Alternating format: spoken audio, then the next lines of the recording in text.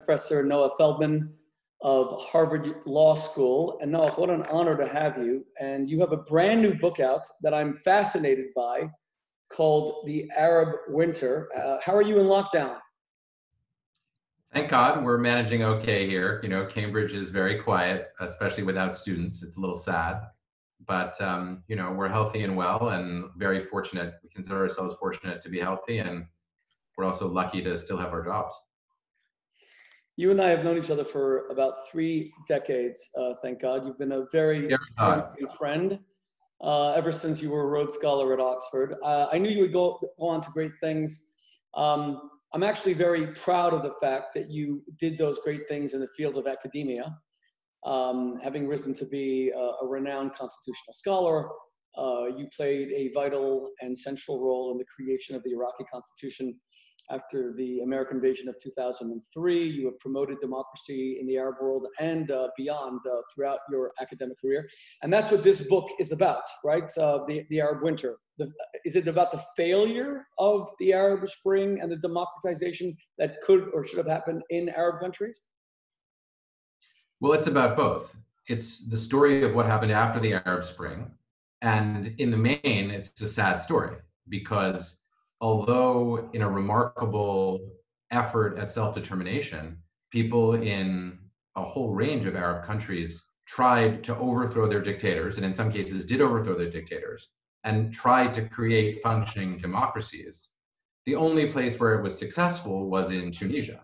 Now, if Tunisia were the only place where the Arab Spring had happened, and of course that's where it began, that would actually be a story of success. You know, it's not a huge country, it's only about 10 million people, but that's not nothing. You know, that's about the size of Israel. And Tunisia has actually successfully created a functioning democracy.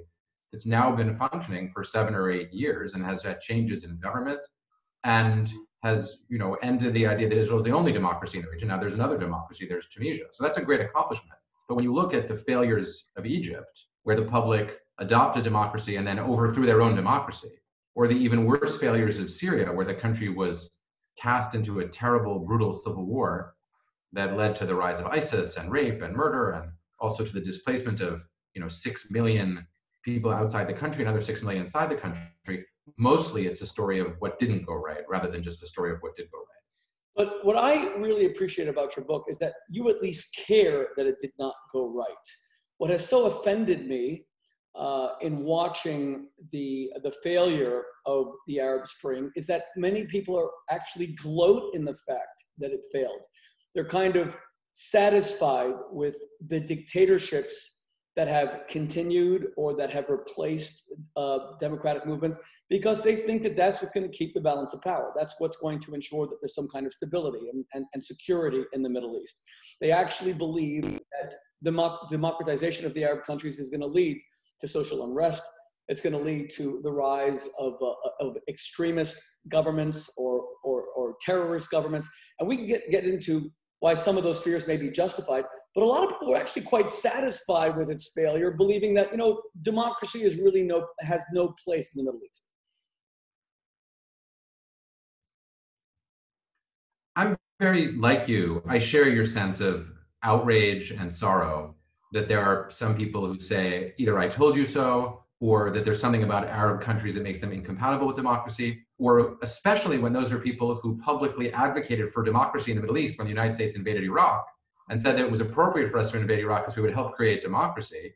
And then subsequently were unhappy when countries in the Arab world actually tried to democratize themselves without the United States first invading them. So yeah, that's a terrible position for, I think, anybody to be in. If you believe in democracy, you have to believe in it for its inherent value, which is the value of human beings determining their own fates. And that's very hard. And among other things, it means that a government that's truly democratic won't necessarily adopt the policies that you or I would want it to adopt. Right? That's the nature of democracy. If it's a dictatorship, you can cajole it, you can bribe it, you can pressure it, but you know that it isn't going to be responsible to its own people. In contrast, if you have democratic governments, then I believe and have always believed that you can confront the basic values of the people, try to negotiate with them within some bound, but in the end you have to embrace it because it is the right thing to do, not because it produces an outcome that happens to be useful in one foreign policy context or in another. Let's take a step back for a moment. And by the way, Noah, I want you to know that in your honor, because of my deep respect, love, and admiration for you, you are the first person for whom I put on a jacket in 3 months. So feel respected. I was doing this interview. That's an honor, Roy. I appreciate that. I said to myself, because I do these Zoom, Facebook, social media broadcasts almost every single night, and they're from our living rooms, and they're so casual. But in your honor, and this book was of such significance that I wanted it to be more formal, because it's a really important subject. Let's take a step back. So George W. Bush peers at Saddam Hussein, and whether it's because of unfinished business in his father's presidency or whatever other psychic dramas going on in his mind, or whether it's because he's genuinely outraged at the human rights abuses of Saddam Hussein, or whether it's because he really believes there's WMD, which turned out not to be the case, he decides we're going to invade, and I think he's sincere about creating democracy. And then it all kind of falls apart. So many American soldiers die after, the declaration of conquest, the victory lap on an American aircraft carrier, and Bush is ridiculed. A huge number of Iraqis, let's not forget that. A huge number of Iraqis died. And a huge number of Iraqis died too. Correct, and a huge number of innocent Iraqis who are slaughtered as terror organizations begin to take charge. And that leads many people around the world, but especially in the United States, who were Americans and Iraqis were paying the price in blood and treasure. They became very cynical about democracy in Iraq in particular, but more broadly in the Middle East. And they felt that Bush was naive. And then the neocons who had pushed for the war because they believed that there could be a democracy, and up until then there was only Israel. So where does your book leave from there? I mean, you were an integral part of it, because in 2003, when the country was still very unsafe, very unstable, you actually traveled there and you helped to write or advise on the Iraqi constitution. Where does your book begin with, given that American cynicism and how Bush was looked down on as having been duped, as having been so naive to believe that he could actually create a democracy there? Well, I start by noticing that whatever disenchantment or cynicism developed in the United States, it's fascinating that Arabs themselves did not have the reaction of thinking that because of the disasters of Iraq, they couldn't have self-government in their own countries. They did not think the way some Americans think, oh, well, dictatorships are awesome. They're the only solution appropriate in the Middle East. And so when you got the moment in Tunisia where a dictator was getting old and people were very frustrated and the economy was bad and people went to the streets and demanded change and the dictator left, the response throughout the Arab world was euphoria. And it was the desire to do the same thing in their own countries. And you can say, well, Tunisia is a small country, which is true, but Egypt, which is a huge, significant Arab country, the most populous Arab country, followed within a month really, with copycat demonstrations, millions of people in the streets, calling on the government to leave, calling on Mubarak to leave, calling on the army to get him out the door. And then that actually happened. The dictator of Egypt actually was escorted out the door by the military, and that led to elections. Now, there's one important point to make, which is that the protesters in Tunisia and the protesters in Egypt did not chant that they wanted democracy. They didn't use the word democracy, and they could have. They could have used the word democracy. It would have fit perfectly well into their chants. It even rhymes in Arabic with some of the things they did ask for. They were asking for dignity and for social justice, and sometimes also for jobs or bread. So they didn't say we want democracy. What they said is we want the dictator out and we want a transformation in the way things are done in our country. But once the dictators were gone, everyone defaulted to the idea that there should be elections. And the fact that things had gone so badly in Iraq did not deter them from that. So one of the fascinating things to me that this shows is there is a capacity in the human spirit to stand up for yourself and to really want meaningful change from a bad government. And I consider that to be a universal human aspiration and a noble aspiration. And it's one that people can have no matter what their religion, no matter what their background, and no matter where they live. And even in the face of some evidence that suggests it'll be really hard for them once they do it. And that was, of course, the evidence of Iraq. And Iraq devolved into civil war. And that's ultimately also what happened in Syria. And it's what happened in Libya, where the United States bomb to remove another dictator. It's what happened in Yemen. You know, civil war was a real viable possibility, and everybody knew that because they had seen a movie, they had seen the television footage, they had seen Iraq. And yet, despite that, such was the nobility of their spirit that they really wanted to do something better than live under the control of a dictator. And yet, your book really doesn't focus as much on human nature and the question of whether in the human breast there beats the desire to be free. It's not Jeffersonian in that way. It's looking much more political realities. But you just said that it's human nature to want dignity. So how is it, if it is human nature, then it has to be universal. It has to be true in Kansas. It has to be true in Sydney, Australia. It has to be true in Baghdad. It has to be true in Riyadh. It has to be true in Doha. How do we wrap our heads around the fact that this one region seems to be immune to democratic movements? Again, you know, Noah, I'm glad that we're doing this conversation, and I'm actually very grateful to you because I feel like I've been a lone voice in the wilderness. I came out very strongly for the Arab Spring when it first started.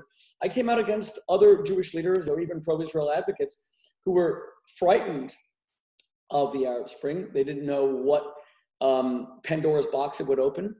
But I'm an American, and I really believe that we all have the right to be free. I believe in what's written in the Declaration of Independence, that we have inalienable rights. I never understood why we didn't think that they should be enjoyed by our Arab brothers and sisters, or why there wasn't an Arab George Washington. These were questions I always had. And at Oxford, you and I were able to interact with many Muslim students, many Arab students, and they were studying at a world-class university, and they were immersed in Western values, and yet they were going back to countries where some of the basic rights or freedoms they enjoyed at Oxford, they can no longer enjoy. As scholars, they'd have to be afraid of censorship or worse, imprisonment, God knows what else. So for a moment, let's just deal with what you just said about human nature. Arabs, Jews, Hindus, atheists, agnostics, we're all the same. We all want to be free. What's going on in the Middle East? What is the nature of that democratic failure? I would give you a two-part answer to that. The first is that I think the impulse to take charge of your own life and be free of oppression is a universal human impulse that's shared by everybody everywhere and is in human nature. Then there's a related question, which is, how should I govern myself once I'm not going to be oppressed? And that's a cultural question, which with different people have different ideas about. You know, democracy was a form of government that the Athenians used and decided pretty quickly they didn't like, and was then not really tried in a serious way for another almost 2,000 years until modern European countries started trying it out, with Great Britain being, you know, the first and most prominent leader. And so it's not like human beings in that interim time didn't want to be free of oppression. They did, but a lot of them judged that monarchy was safer because of the risks associated with democracy. You know, democracy has big risks, especially associated with transitions. Monarchy is not such a great system of government because lots of kings do a bad job, but monarchy is usually pretty good at transitions because you know that there's an heir and that heir will take over. And so you avoid the panic that exists when there's no government at all, which is what happens in a failed transition. So part of the answer is that different places in the world have different cultural ideas about how you should self-govern. That's point one. Point two is the things that have limited democracy from emerging and succeeding in the Arab world aren't actually making. Go ahead. No, I don't want to interrupt. I was going to say, but now you're saying it's cultural as opposed to being human nature. Okay, but go on. Sorry, I didn't want to interrupt. Well, what I'm saying, to be very precise, is the impulse to be free and not oppressed is human nature. But how we want to govern ourselves once we are free is not a question of human nature. It's a question of human judgment, and therefore it's mediated through culture. That's what I'm trying to say. Now, with respect to the Arab world, the challenges that the Arab world has faced are not in any way unique to the Arab world. They're the same kinds of problems that you have elsewhere in the world, where you have a combination of powerful military dictatorships and, what's more, what is sometimes called the resource curse, a phenomenon where a government doesn't have to be responsible to its citizens because it's able to rely on income that comes not from taxes from a cooperating citizenry, but either on oil revenues or alternatively on money that's sent from other countries that themselves have oil, what are sometimes called rents, rent from oil, or what are called security rents that come from other countries. And so some of the problems you see in the Arab world are very similar to the ones in Latin America, where for generations, dictators kept rising up. Each time there was a democratic movement, dictators would knock it down. There's been a long cyclical process, and we still see this in some Latin American countries which have a rise and a fall of their democratic institutions. They'll do very well for a few years, then a dictatorship will come back. And one of the Arab Spring is really the proof that there was nothing in the culture of the Arab countries that made it impossible for them to be democratic. People were interested in it and they tried. And Tunisia is the demonstration case. When an Arab country, a genuine Arab country, admittedly more secular than some Arab countries and small and relatively homogeneous, but still this Arab country successfully produced a democracy, which is still running. Is it a paradise? No, it's not a paradise. They still have high unemployment. They still have all kinds of problems. In the height of ISIS, lots of young people from Tunisia, more than probably per capita from any other Arab country, went to join ISIS because no one was stopping them because the government was trying to be relatively free. So there are all kinds of serious challenges in Tunisia. But it is functioning nevertheless as a democracy, which shows you that it can be done. I was speaking to Professor Noah Feldman. He's my dear friend from the time that we were both at Oxford. I was there as rabbi and head of the L'chaim Society and emissary of the Lubavitcher Rebbe, and Noach was there as a Rhodes Scholar. And he probably doesn't want me to. I thought I was there as the Torah reader for the L'chaim Society. I thought that was my job. The Torah reader, and my study partner, and my squash partner. The squash partner who I was able to defeat in the early stages, and within 3 weeks I can no longer beat you. But Noach was there as a Rhodes Scholar, and I don't think he wants to acknowledge this because I don't know it's an official record, but he might have set the Oxford University record for the fastest ever doctorate. He did it in 2 years. It was unheard of. Most of the students who are there as Rhodes Scholars do undergraduate degrees. He did not just a graduate degree, he did his doctorate. Okay, and it was in Islamic studies, correct, Noach, at Oxford? Yes, it was. Okay, so I was speaking to a high-ranking Israeli official who shall go nameless about your book, because I think your book's extremely important. Noach is the author of the new book, The Arab Winter. Obviously, it's about the Arab Spring and its failures in almost every place except for Tunisia, and why. And I was speaking to a high-ranking Israeli official about your book.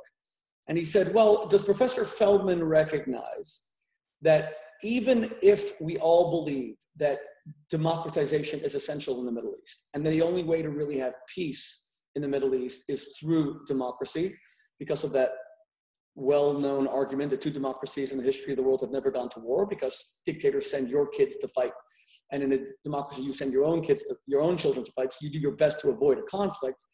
He said, is Professor Feldman aware of the fact that you can't just have a democracy without the institutions of freedom that have to precede a democracy? So, for example, when Natan Sharansky wrote his book, The Case for Democracy, that President Bush loved so much right after the Iraqi invasion and touted and then invited Natan Sharansky to the Oval Office to discuss the book, apparently Natan Sharansky himself opposed the elections that took place in 2006 in Gaza with Hamas, because he said, they are not yet a free society, they are a fear society.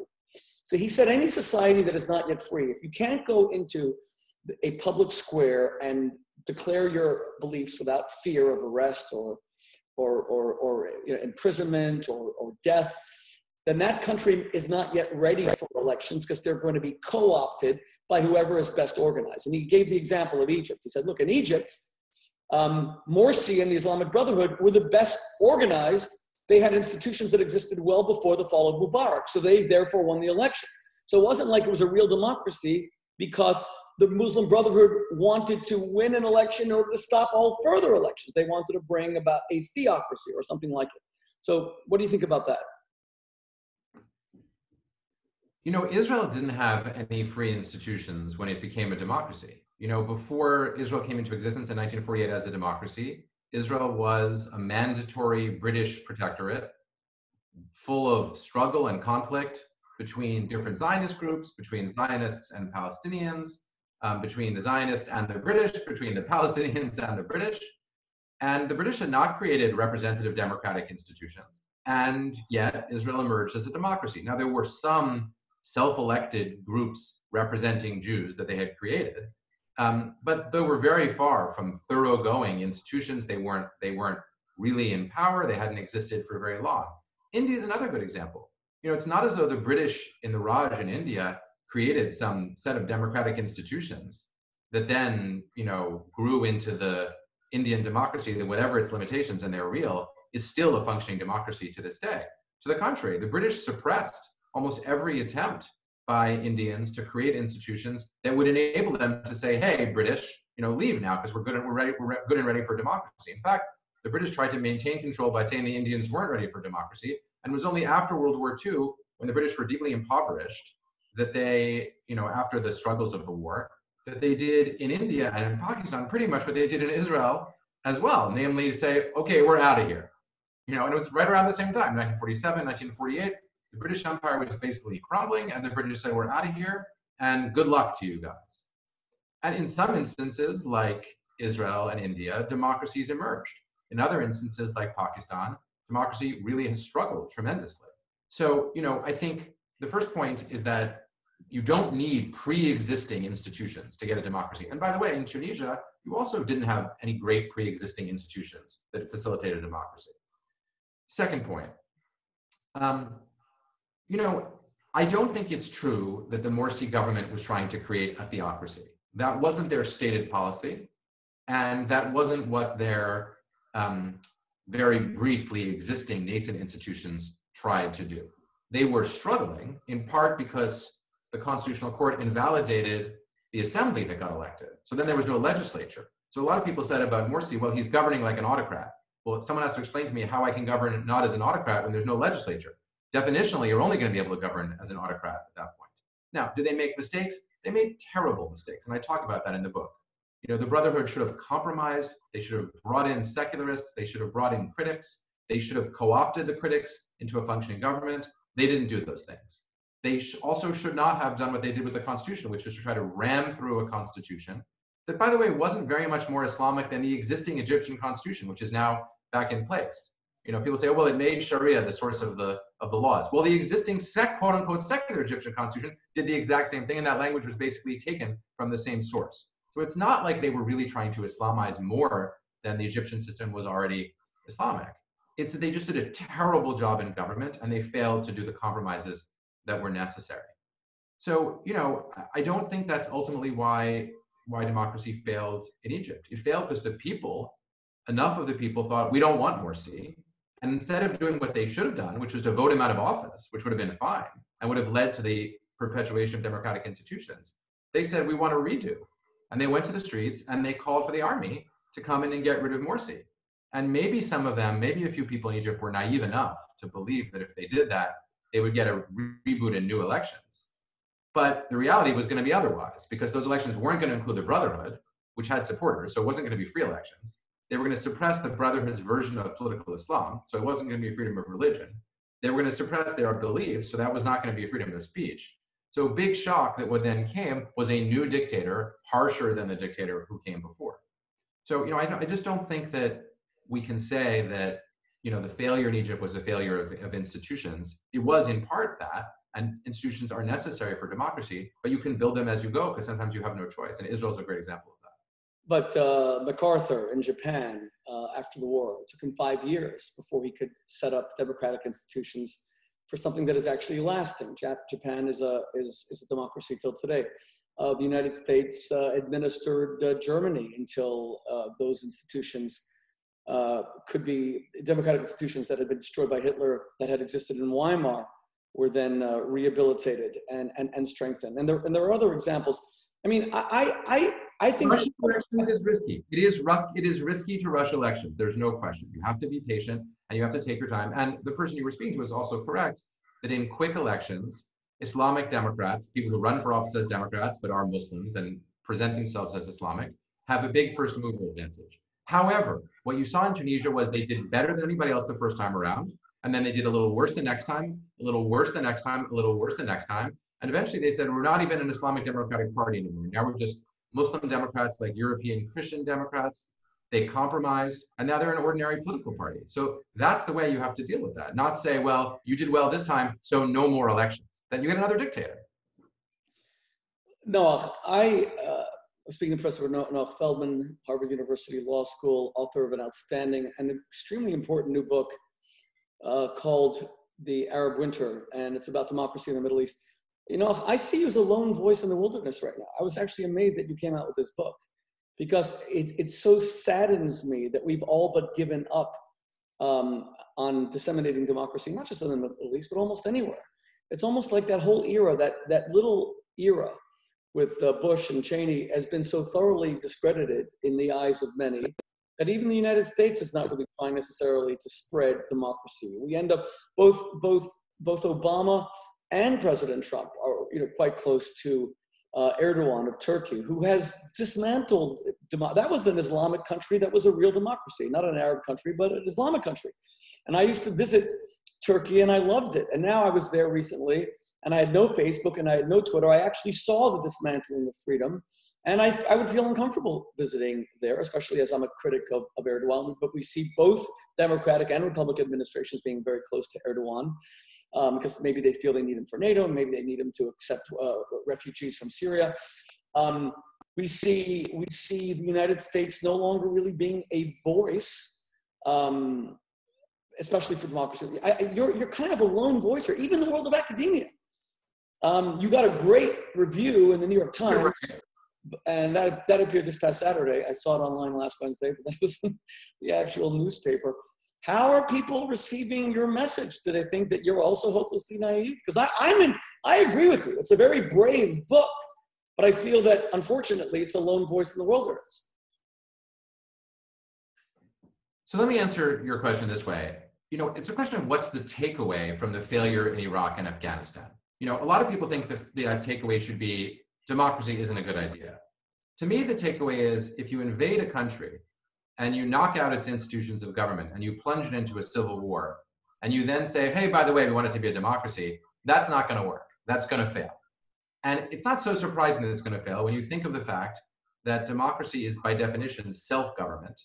And if you're doing it through invasion and occupation, the people aren't really choosing it for themselves. Even if they think they're choosing it for themselves, if you're still occupying them, they can't really choose it for themselves. There's a contradiction there. That said, when it comes to countries self-governing and choosing democracy, it makes good sense for countries like the United States to be as supportive as they realistically can be under those circumstances. And by the way, that hasn't died down in the Middle East. And you know, you see that in Sudan and Algeria, two very unfree countries with extremely rigid dictatorships, each of which in the last year, in response to public protests, have engaged in some reforms and some transition. Now, I don't think either of them is on its way to becoming Tunisia. Let me be really clear. I don't think either of those countries is about to become a democracy. Everyone has seen the aftermath of the Arab Spring. The protesters who are using the Arab Spring script have seen it, but so have the people with power who are going to continue to try to reestablish power the same way the government in Egypt did. So it's a very complex negotiation. But what's significant about it is it shows you that people, regardless of whether you and I are cynical or whether people in the United States are cynical or people in the US Academy are cynical, Arabs aren't cynical. Ordinary people in Algeria and Sudan, who had every reason to be cynical after years and years and years of brutal dictatorship, were still willing to risk their lives and go to the streets and seek change. So, you know, my reaction to that is maybe I am a little bit alone in the American Academy of pointing to this, but honestly, who cares what we academics think? What matters is what real people in the region think. And they clearly still believe, lots of them clearly still believe in self-government and in trying to get rid of dictators. Even if they're not convinced that American-style democracy is going to work overnight, which it probably won't, they nevertheless want genuine change. And there's something that we should honor and respect about that. And when we can, through our policies, be supportive of it, we should. We shouldn't be supporting dictators. And not because it's good for our foreign policy, it's the wrong thing to do to support oppressive dictatorships. It's morally wrong. I agree with you fully, but then you and I would therefore be accused of rejecting what critics would say has come to be a sound foreign policy, which is essentially Kissingerian realpolitik. That you can talk about all these lofty ideals about democracy and freedom, but in regions where they don't work, it's best for us to have a balance of power. We should support dictators who are allies and who can keep the peace. We shouldn't have removed Saddam Hussein. Look at what it led to. Total collapse. You know, he was better than what followed. And it's sad to hear those arguments, especially because we Americans are supposed to fundamentally believe the opposite. But Noah, I think that the one stellar name in American foreign policy for the past 4 decades, and a new book just came out about him the other day that I just ordered, is Henry Kissinger. Because and he keeps on being revisited. Every time people want to reject Kissingerian realpolitik and say that what an abrogation of American principles. What was America doing supporting this dictator and that dictator? And Kissinger, I guess, felt that his views would stand the test of time. And he continues to be this wise sage who kind of says, see, I told you so. Stop with the lofty rhetoric, no matter how much it seems to abrogate core American principles. Then, when you and I spoke the other day, I mentioned to you that when we were at Oxford together, probably in 1991, 1992, Francis Fukuyama came out with his book, The End of History and the Last Man. And he essentially said, okay, I'm not going to get into whether people want to be free innately or not. I am going to tell you that once they are free, they never go back. That once you taste of democracy and freedom, you never go back. And he gave the example of Weimar. That was like, it was a democracy followed by only 12 years of dictatorship. And then after Hitler, democracy again. He repudiated his entire thesis. He said that Yeltsin proved, there was freedom of democracy. Now we got Putin and Turkey and countless other places. So it really seems that the march for freedom is on the decline. The march for democracy is on the decline. Dictatorships are up. And especially now in the coronavirus, where we saw the dictatorial governments were so ready, able, and willing to lock their countries down much more effectively because and they could track people and they had lower death rates, but big open free countries like us in the United States, and those of us who are here in the New York area where you once taught at NYU, we've been walloped. We've been walloped because Americans they don't want to listen to authority. They're not going to listen to their mayors. They're not going to listen to their governors. Not going to listen to the federal government. They're going to go to beaches. They're going to say, come and arrest me, like Elon Musk said the other day. So are we seeing a repudiation of freedom and democracy? Well, there's a lot there. So let me say just a few small things and then a big thing.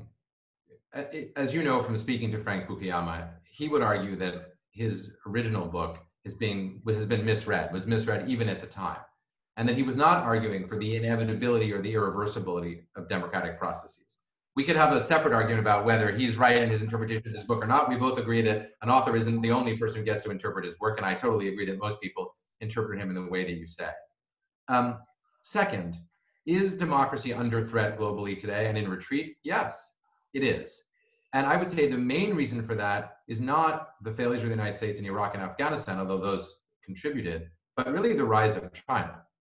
The biggest global story in geopolitics over the last 30 years is the extraordinary rise to global centrality of China.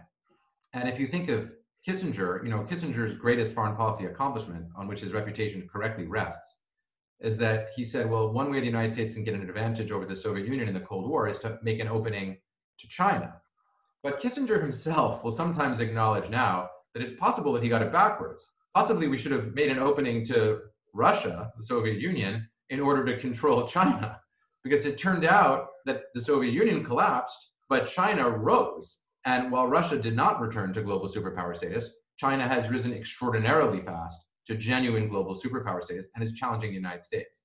And the upshot of that is that all over the world, if people are thinking, should we have a democratic form of government, they look at China and they say, why? You can bring hundreds of millions of people out of poverty and build an economy without a democracy. Why in the world would you bother to build a democracy? And that leads me to the one big thing that I want to say. And it's this. To look at China and its successes, and you certainly see this in the context of more autocratic countries and their handling of the coronavirus pandemic, the argument for democracy as a form of government globally and in the United States, where we have our own temptations to be undemocratic, the argument cannot be that democracy will solve every problem better than autocracy. It can't be that democracy will make you rich. It might make you rich, but it might not. Some democracies are rich, some aren't. The United States is very rich. India is not very rich. India is not as rich as China, not by a long stretch. So the argument can't be that it'll make you rich. And nor can the argument be that in a crisis, democracy responds more efficiently than autocracy, because it doesn't. In a democracy, we argue, we're back and forth, we diffuse power, we have 50 governors who have viewpoints. We have a whole range of institutions that are competing. We have courts that intervene, like the Wisconsin Supreme Court. recently intervened to strike down the Wisconsin stay-at-home order. We have a beautiful mess, or if you're Chinese, a not very beautiful mess from their perspective. But in an autocracy, you have order. And sometimes in an emergency, order seems to serve the cause. The argument for democracy has to be that democratic institutions are better morally. It has to be that even though there are costs to crisis response, and even though democracies don't know how to solve all kinds of problems, and even though democracies can't make fundamental changes sometimes that are needed, there's something better about democracy. And what is better about democracy? The only credible answer to me is that democracies on a whole do a better job of two things. They do a better job of effectuating the will of the people to take charge of their own fate, and they do a better job of protecting our fundamental rights and liberties. They don't do a perfect job of either of these things, but they do a better job than the other forms of government. And in Churchill's famous words, democracy is the worst form of government except for all the others. So that's a very modest, chastened argument for democracy, and that's appropriate. But it is the argument we need to be making in this era. Well, that was so important that I need you to repeat that. The two best arguments for democracy, can you repeat that? That democracy on the whole does a better job than other forms of government in effectuating our popular desire, the will of the people to self-govern and not to have their fates dictated to them. That's the human nature point we were talking about before. The human desire to make your own fate and not to have somebody else make your fate for you. And then the second thing that democracies do better than other kinds of governments is protect our fundamental liberties. They don't always succeed, but they do a better job than other forms of government in having institutions like courts that stand up and say, you can't do that to me. Sometimes they go too far. I mean, to my mind, the Wisconsin Supreme Court went way too far in saying that it was unlawful for, the State Department of Health Services to declare a lockdown. But they did it in part out of their belief that somehow liberty was being threatened. So even though I disagree with their conclusion, I understand where they're coming from. They're coming from a place of trying to protect liberty. And that's the thing that democracies do better than other kinds of governments. I loved seeing you at your home in Cambridge with your children. You're an amazing father. I've seen you with your kids when they were smaller and now when they're older. So I feel guilty about taking you away from your kids. Really fine. We're all on our Zoom. You know how it is right now. You have lots of wonderful kids yourself. They're on their Zoom. I'm on my Zoom. And the best thing from their perspective is for the first time in their lives, I'm not constantly giving them a hard time about being on social media. Now I'm like, okay, that's the only way you're going to see your friends. So go for it. So I don't want to take more of your time. So I want to make a final point. First of all, Noah, I want to thank you immensely for your decades of friendship. And I want to say here on this lasting broadcast, just how much your friendship means to me. What a gentleman and a mensch you have been through all these years.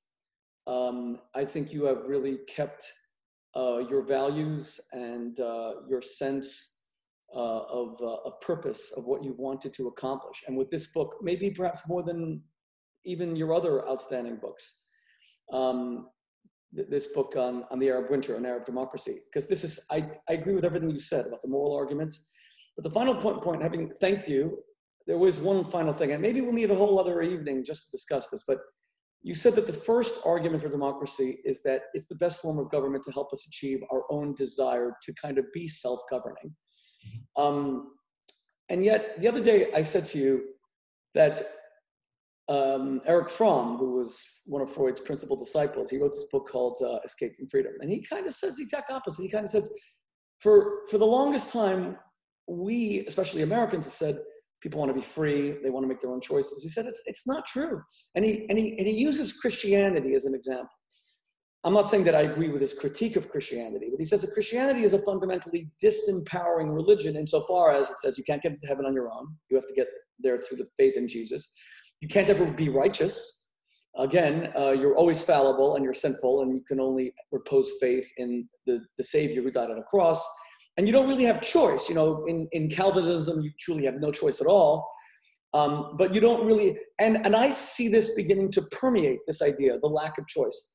Not just in the rise of dictatorships. I see it in biological predeterminism and genetics that tell us that we have far less choice than we would otherwise suppose. We're genetically predisposed to certain actions. Let's say even infidelity or non-monogamy in marriage. I see it in what other examples can I give? I mean, certainly in governments and the direction that we're headed. But I even see it in, I told you on the phone, as a marriage counselor, arranged marriages are so much more successful than statistically than Western romantic marriages. That choice may not be working for all of us. You and I are Jewish, and Judaism emphasizes over and over again, your choice can never be taken away from you. But then we have many social anthropologists who would say that people really don't have choice, that their economic circumstances, that whether their parents, how they were raised, their gender, their socioeconomic status. Choice is really under threat. So my final question to you is, why do you think, therefore, it's still so important? You said the first reason for democracy is that we want to kind of choose how to live, and democracy is the best form of government to give that to us, to empower us. Before I answer, I just want to say right back at you, you are one of the most loyal friends I have ever had in my life. And I'm someone who values my friendships. And I still have many of my closest friends from when I was a child and when I was a student in the various institutions I studied in and in Oxford. And I really deeply value the fact that we're still friends after all these years. And I hugely value your support and your loyalty. And thank you. I'm really grateful for that. Erich Fromm, who, by the way, was raised frum, there's a great passage in Gershom Scholem's memoir where he talks about the great student of the Kabbalah who was not raised religious himself, that when he was a teenager and he hung out in a group of young intellectuals with Erich Fromm, they had a little rhyme about Erich Fromm where they would say, "Make me like Erich Fromm, that into heaven I may come." So they actually made fun of a guy whose name was Fromm, which means religious, for the fact of his name. And in his psychoanalysis, from psychoanalysis with an analyst whom he subsequently married, she was the analyst, he was the patient, and then they got married, he eventually moved away from his religious faith. Fromm was a very brilliant psychoanalyst. I don't think he was a very brilliant political theorist. And I don't think that psychoanalysis and political theory are the same undertaking. I think they're very different undertakings. And the nature of what is choice is different in the political dimension than it may be in the individual dimension. And the person whom I'm much more influenced by, and was also a contemporary of these great German Jewish figures of the interwar years and post-war years, is the philosopher Hannah Arendt. And Hannah Arendt, and I use Hannah Arendt's work a lot in this book. Hannah Arendt argued that the essence of what makes us human beings who can act collectively, notice that it's about the collective. Psychoanalysis is usually about the individual, and political theory is about the collective. That the essence of what makes us humans who can act collectively is our ability to make collective decisions about how we're going to govern ourselves.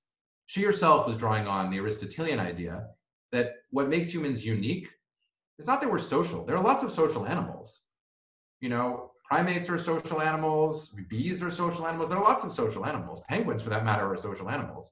What makes us unique is that we're political animals, political in the sense that we make constitutions.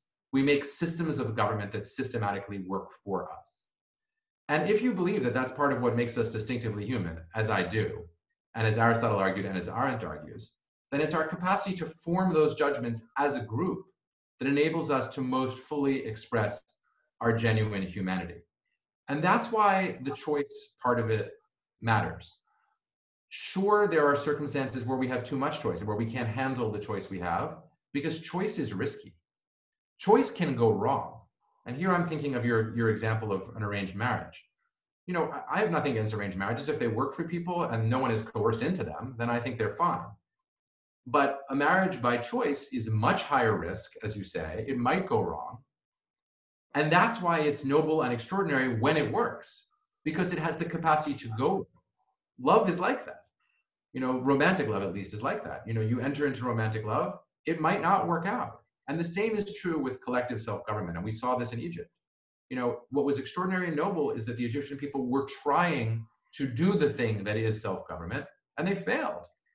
That possibility of failure is part of what makes the undertaking noble in the first place. It doesn't guarantee success. It's not given to you by somebody else. It's the human being autonomous. It's man making choices collectively, men and women making choices collectively for themselves. So to me, that remains the essence of what political life should be. And I'm moved by it when I see it and I value it, but I know at every moment that it can go wrong. And that's okay. That's part of what it is to try to do the most noble thing you can do in the political realm as human beings. Okay, I hope that your message spreads wide and far. I hope that this book is a huge success, published by Princeton University Press.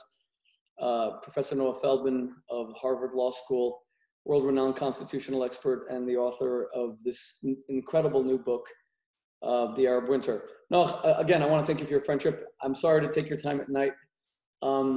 Please apologize to your kids for me. Not at all. They were happy to be rid of me for an hour. So, you're one of the few students. I had many students at Oxford, and I cherished all of those friendships. But I learned so much from you, and I continue to learn so much from you. And I think what you've done with this book is actually translate the ancient wish of the Hebrew prophets for this a world where there isn't oppression and where human dignity is established into a political system, hopefully, that can be done in our time. And it is a very important voice, and it's a voice against all the cynicism that has come to replace the idealism that we had just a few years ago, and that what America is supposed to stand for, and what America is, the land of the free and the home of the brave. That's what we're supposed to be. So thank you very much. God bless you, and I hope the book is a huge success. Professor Noah Feldman from The Arab Winter. God bless you.